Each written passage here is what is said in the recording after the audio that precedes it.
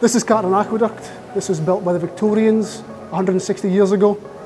It brings water from Loch Katrine down to Milngavie and serves 1.3 million people in Glasgow and the west of Scotland. Very few people have had access to this tunnel over the years, so if you follow me and I'll tell you a bit about the aqueduct and the project.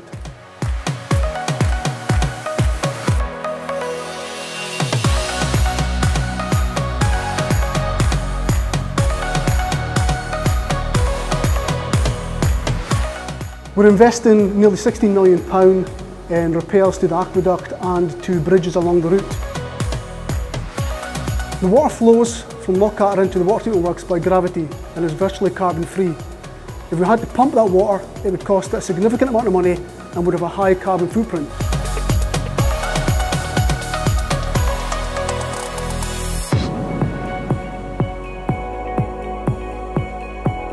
The foresight of the Victorians is inspiring to Scottish water as we try to reduce our carbon emissions to meet government targets.